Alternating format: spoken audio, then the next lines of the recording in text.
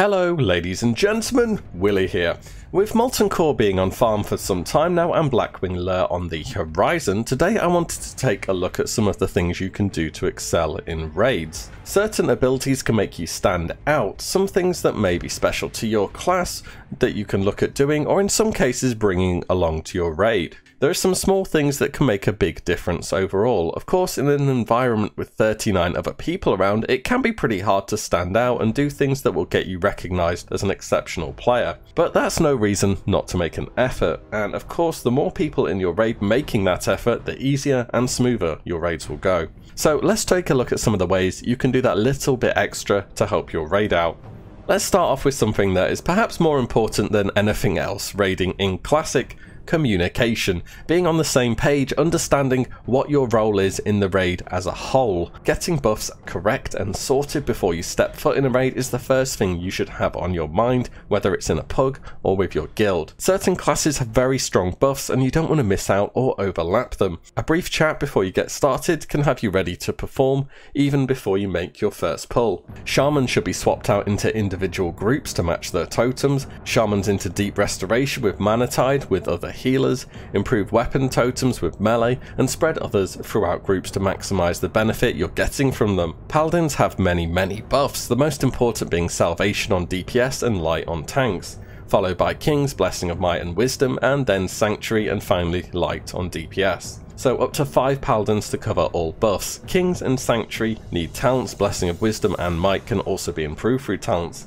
So give it a check prior to raid to make sure they're all ticked off. Uniquely, paladins have pally power, an add-on where one person can see what others have talented and then set up buff assignments based off that. This does however require each paladin to actually use this add-on and have ticked a box allowing other people to set their buffs for them. So it sounds like a great idea in theory, tends to be easier just getting it done through talking though. Finally, warlocks who have their 3 curses that should be maintained at all times. No improvements to be made here through talents for the warlock. These are Curse of Shadows, Elements, and Recklessness. Weakness isn't really used, bosses don't quite warrant it yet. Recklessness is more or less always the top priority since the boss takes more physical damage, therefore the tank generates more threat, as with the other melee DPS, who tend to be the most frequent source of damage. The 2 curses are mainly for mages or warlocks, so decide which is best for you. On the subjects of warlocks, or other casters for that matter, something that can really set you apart is bringing consumables. And no, I'm not just talking about the regular consumables that increase your damage here, more specifically limited invulnerability potions. These give you a short period of immunity to physical damage. They work exactly the same way as Blessing of Protection, and for you Horde players that means you cannot use physical attacks or receive physical damage, but you can still cast or be hit by healing spells or damage dealing spells. If you want to precast at the start of a fight and not be worried about that Shadow Bolt critting and the boss making a beeline to take your head off, these potions are invaluable, even if you just get a string of crits and pull aggro as well. Using one of these will make the boss swap back to its next highest threat target, which is hopefully the tank whilst you're immune to damage. Following that, you can either ease off on the damage to let the tank pick aggro back up, or blast away and communicate another way for the tank to gain aggro again, like using Mocking Blow for example. In some fights, the only thing that can go wrong is poor threat management. This is an easy band-aid to that end. Pick them up, put them on your bar. Handling over aggroing like this will definitely get you noticed as someone who is prepared and knows what they're doing. Melee and tanks can also do something similar with free action potions. Certain packs are full of mobs that stun, making loss of threat very easy to come by, like the tricky double Molten Destroyer pack just before Gar in Molten Core. Fapping beforehand it keeps you safe, and more importantly, the rest of your raid safe. As for melee fights like Golemag or Sulfur and Harbinger, they're also full of adds that stun, so just fap away and go ham on them adds. On a final note on consumables are Goblin Sapper charges. These have gone down quite a bit in price since World PvP has died out and the poor PvP rankers are stuck in AV all day, but they can be a cheeky way to edge out some extra nice DPS on bosses, more specifically bosses with adds. Now this is more of a thing in Molten Core than it will be in Blackwing Lure or any other raid really for that example, but for bosses like Shazra, Golemag, Sulfur and Harbinger, and even Major Domo Executus to name a few, are decent fights to lay down a sapper if you can afford to do so. This next one may require a bit more trust from your raid, and it's a small thing to do, but it's a nice touch.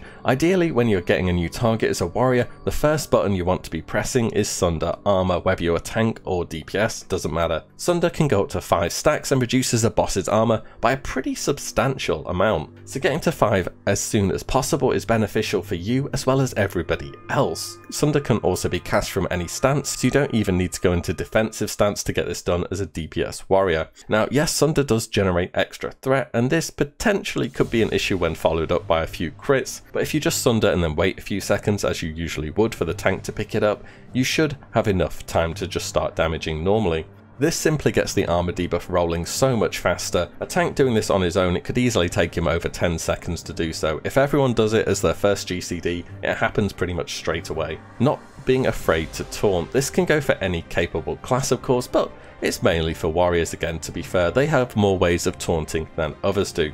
More specifically, they do have short duration taunts such as Mocking Blow, which will force the target to attack them for a short period of time. Often trash mobs are very dangerous, but they also go down pretty fast. If you're a DPS warrior, chances are you have a decent amount of plate by now. Pressing Mocking Blow and popping on a shield, you are very unlikely to go down. And this can happen in a whole bunch of scenarios where the main tank loses aggro to CC, different warriors are assigned to divide out different mobs in trash packs. A mob will go down so much faster if someone is willing to taunt and keep it where it is, over threat being lost and it running over to the range pack to start taking people out. The power of Divine Shield.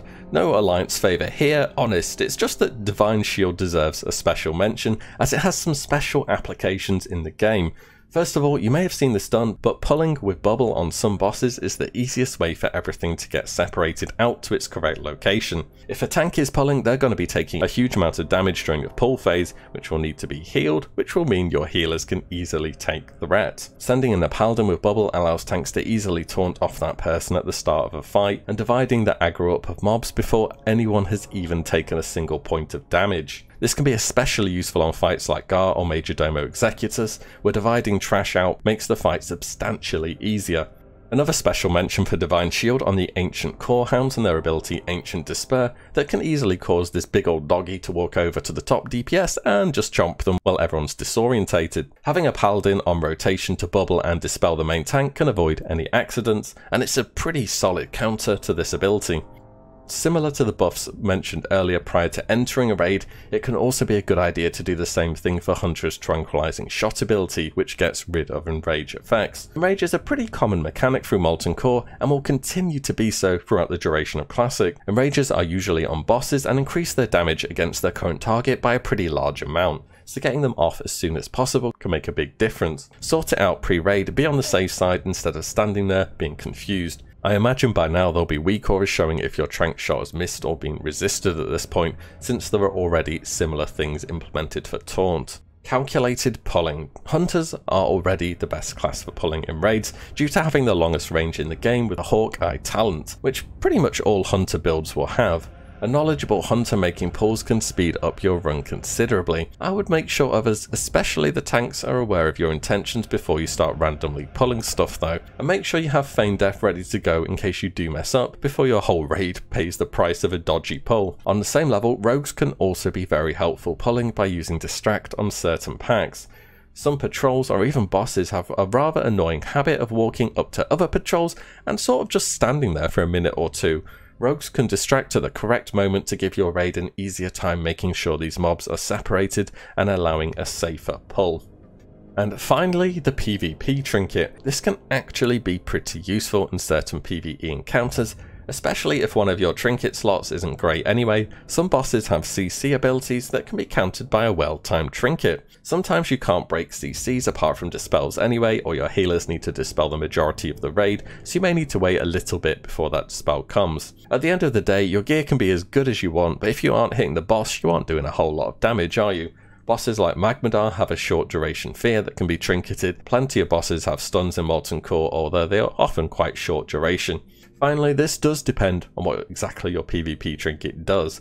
They're different for everyone, so give it a look. It's a good option if you can do it on certain bosses. The Magmadar example has worked very well for me as a Warlock, since I can dispel the fear with my trinket. And that's it, just 10 ways you can look to improve your raid performance that little bit. Try to stand out a bit more than just being a random number in your raid that turns up every week. It may just bump you up a spot or two on who gets that next item you want. Got any other tips that you go by? Drop them in the comments below. I do hope you guys enjoyed this video, and as always, I will see you in the next one. If you like what you see, give the video a like and subscribe as there's plenty more to come. As always, thank you all so much for watching. Take care. Bye.